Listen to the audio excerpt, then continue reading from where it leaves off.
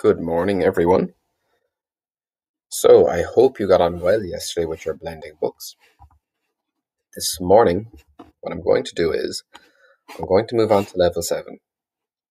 Now, for anybody new to this or who hasn't done it before, the blending book works by Mr. Q will turn the page. You'll have about 5 or 6 seconds to attempt to try your very best to sound out the word. After that, I'll turn the page and you'll see a picture, and that picture will tell you if you got it right. Okay? Now, what I would like grown-ups to do, if you don't mind, would it be possible if you guys could keep score? Okay? And then submit it to me, just so I know how your son is getting on. Okay, so what you'll do is we'll count up the amount of words in the blending book and then you'll submit a score to me. Okay? Please submit the score where the pupil has been unassisted at all and has completed the book himself. Okay? I really appreciate you doing that.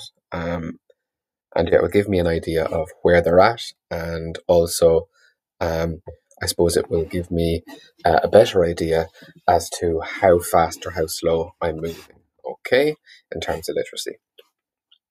Okay, thanks so much. We'll start.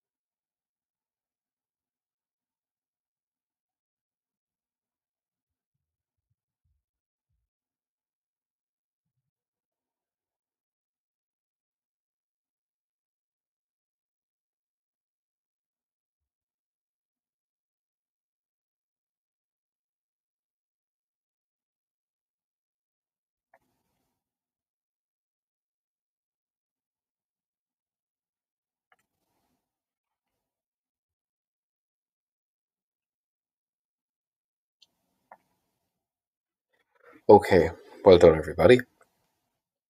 So what I would suggest is when you are pacing through the book, that your child doesn't pause, okay? That he tries to blend in the time that is given to him, okay, as the video progresses, okay?